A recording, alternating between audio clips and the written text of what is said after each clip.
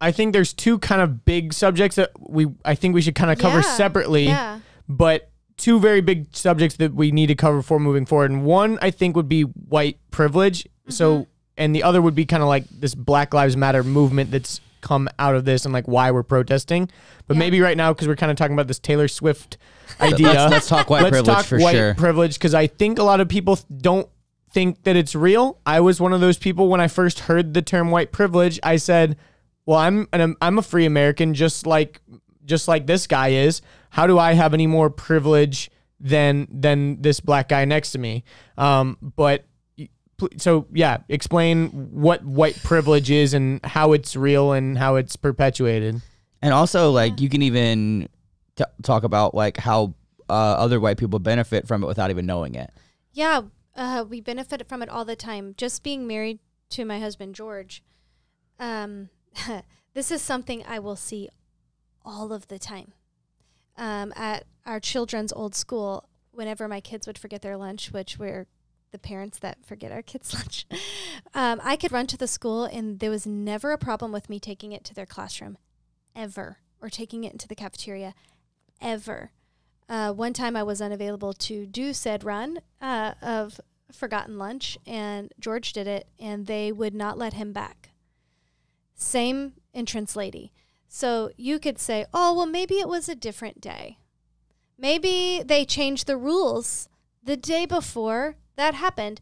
Maybe she's had a bad experience because the last dad she let back stay too long. I don't really care, but like those kind of things happen every day. Because you can always chalk it up to but blah, blah, blah. It's always a fluke. It's always a coincidence, whatever. Every day.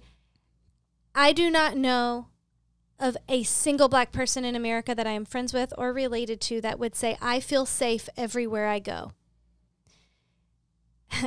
That is white privilege. They don't feel necessarily safe in Target or in Kroger in their own neighborhoods. I got some white privilege I'll shed. The other day, I was out with Jalila. We were driving around. We ended up on this gravel road next to some railroad cars, and some like undercover like police officer like flipped on his lights and pulled me over.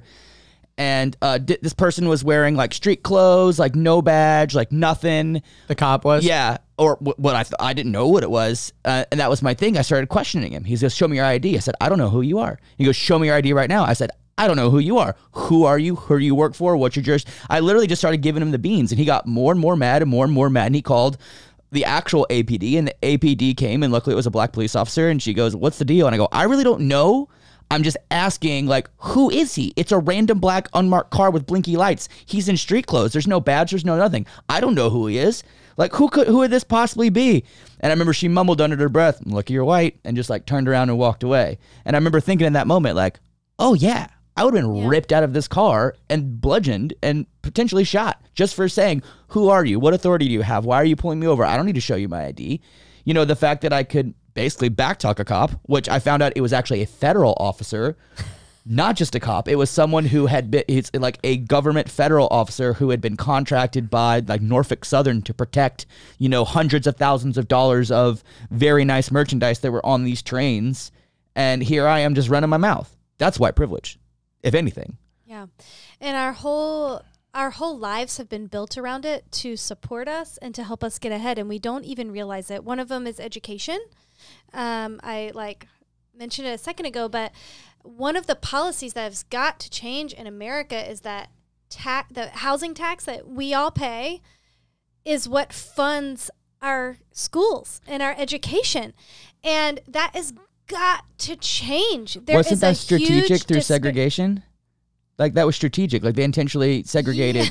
Like, they drew lines. In Atlanta, there are streets. There are literally streets. Redlining. You can look up redlining no matter who you are, and it will tell you. There's literally streets. You're driving down one street, and it's like white neighborhood, white neighborhood, white neighborhood. And then all of a sudden, there's one line, and then the road name changes. You're on the same road, and then all of a sudden, boom, you're in a black neighborhood. And you're like, wait. What just happened here? Hope you enjoyed that clip. If you'd like to see the full episode, click right here. If you'd like to subscribe, click here. If you'd like more clips, we got 2 more right over here.